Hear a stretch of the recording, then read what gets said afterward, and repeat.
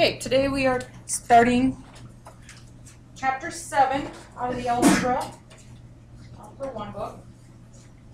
And if you look back here, 7.1, solving linear systems by graphing. So what we're going to do today, we don't have any rearranging to do in 7.1a. All right, all the equations that you get are in slope-intercept form, which is what?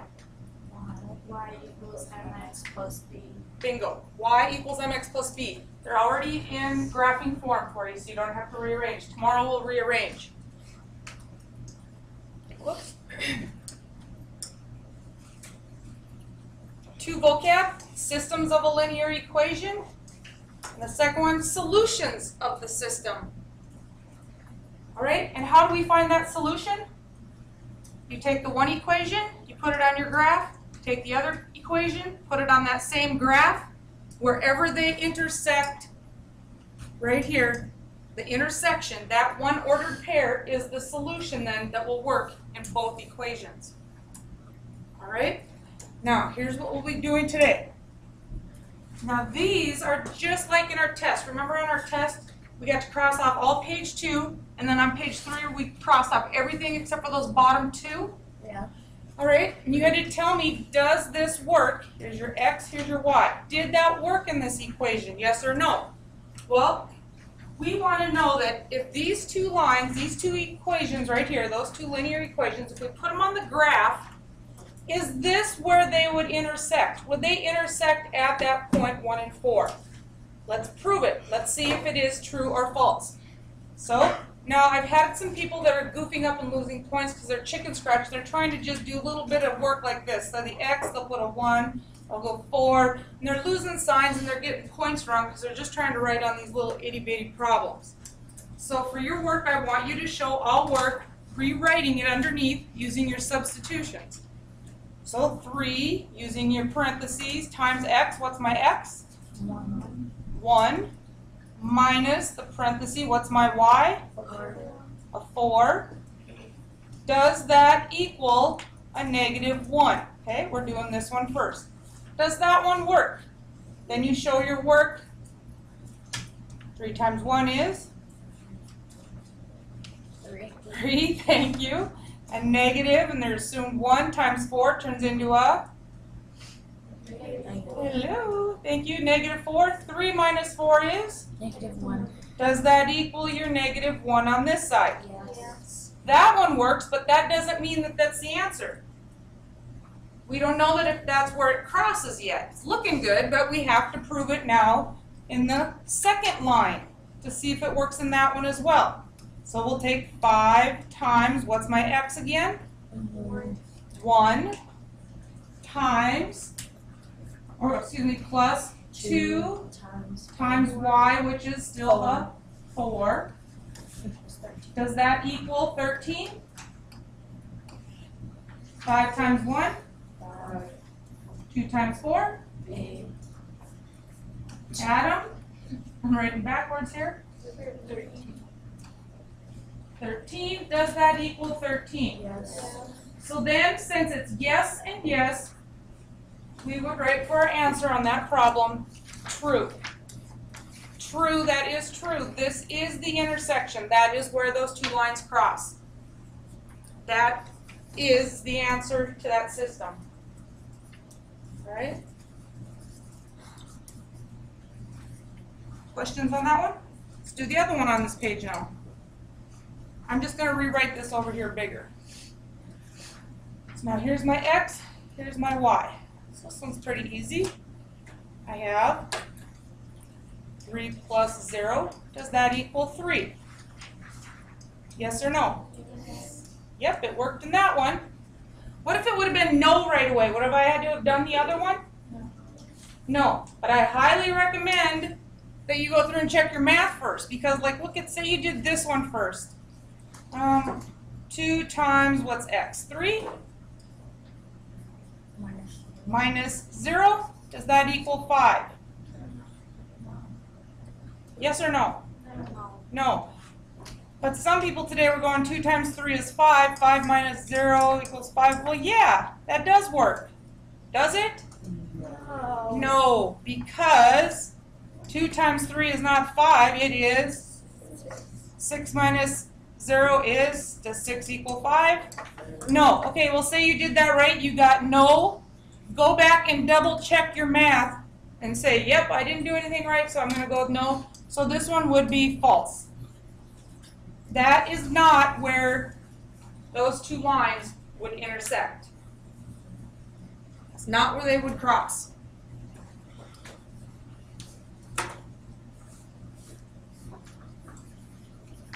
All right, now we have to find the spot. They don't tell us, they're not having us check it. Now, this is how you do the back page. We have to, first of all, graph the linear equations. And the biggest mistakes that were made earlier, the slopes were wrong. So look at your equations right away. Which direction does this slope go? Positive. Positive, right? So it's going to be somewhere in the positive range like that. This one has a negative slope. So you're going to have one line going positive on this one line going negative. That doesn't always happen. Sometimes they're both positive slopes, but they still will cross. The only time they would never ever cross is if they were what? Excellent. If they were parallel. But we have none of those today. Yours all cross. And if they ever cross and they're not whole numbers, if they're not right at a whole number intersection, you did something wrong because it's all whole numbers today. So let's graph this one, and we know this one's going to be a positive slope, so let's making sure we go the right way. Where do I start from the origin if I'm doing this one first? So down to the -4. Put your dot. My slope is a positive 1/2. Rise over run. Let's do the bottom. Let's do the run first. Tell me, left or right? Right 2 and up 1. Right 2, up 1. And so on. Or left 2, down 1. Left 2, down 1. Now you're going to want to use your straight edge because you're going to want to know exactly where those two lines intersect. So you'll use your straight edge.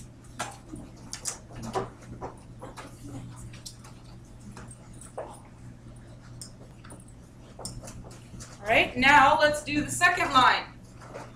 Second linear equation. Where do I start for the second one? From the origin, where do I start? Up 1 to the 1. Because our y-intercept is a positive 1. Now our slope is a -2 over 1. What if I have an x, because there's some on your worksheet that your slope is x. Y equals x. What would my slope be there? No, what's my slope? 1 over 1 over 1. What if it's y equals a -x? What's my slope? -1 over 1. Exactly. And there's some like that on your worksheet. And what would this be? What if I had a negative on that worksheet? If I have a negative x and they say x is a -2, what is a -2? What would that turn into? That would turn into a +2. Just a little hint on your worksheet there today. All right, so now we're at the 1. We're finishing this one, and my slope is a -2 over 1. So I'm going to want to make sure my line is negative, but let's do the run first. Left or right? Right, how many? 1, and then what? Down 2. Excellent, down 2. Right 1. Oh, look at here. Do we not, right here? I like to circle mine then. Right 1, down 2.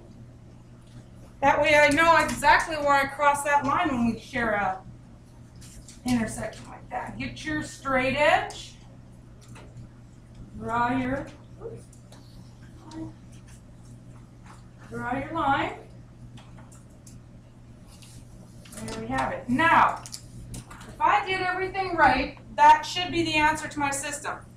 That should be the solution that works in both equations. You can't just go on and assume that we're geniuses. We have to prove it. So what is this ordered pair? 2, -3. That's my x and y. I have to prove that I'm a genius.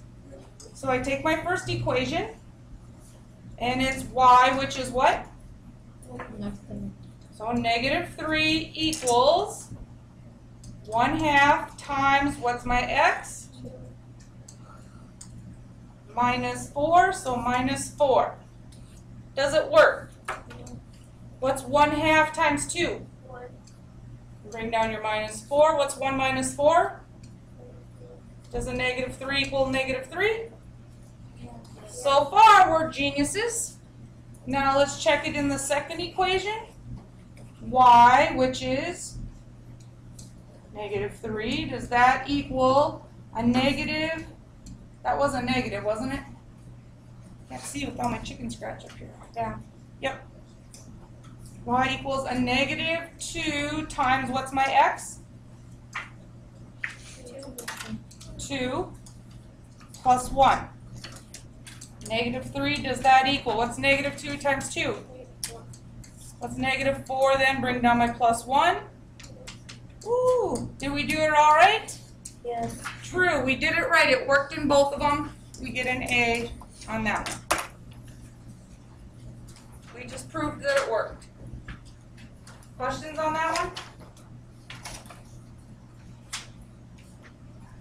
What if we were to solve on back when we have these, the very first ones on the page that we practiced on? What if we had one that was no and this one was a no? What if they were both no's? Would that be true or false then? False. That would also be false. The only way it can be true is if it is Yes. yes and yes. And then there's one other kind that you'll run into. I don't know why they don't do this one first. It's easier. But anyway, here's my two linear equations. What kind of lines do those make? Yes, they do. Vertical and horizontal. So, tell me, let's do this one first. Y equals a negative 3. Where do I go from the origin to graph that? Down 3. Down 3? Because on the Y, it's a negative 3. And then use your straight edge. Now, where do I go from the origin for X is a negative 2? Left 2. Use your straight edge. And they intersect right where? What is my solution?